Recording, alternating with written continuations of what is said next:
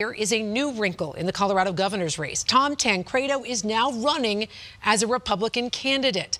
The former congressman and one-time third-party candidate for the office is outspoken on the issue of immigration. He says it's those extreme views that are going to win him the race. I have to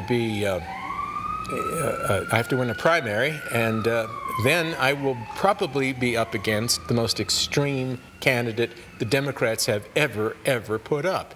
And so, baby, if you think I'm extreme, wait till you see what Polis is. Tancredo says he is planning to shake things up both locally and nationally. And today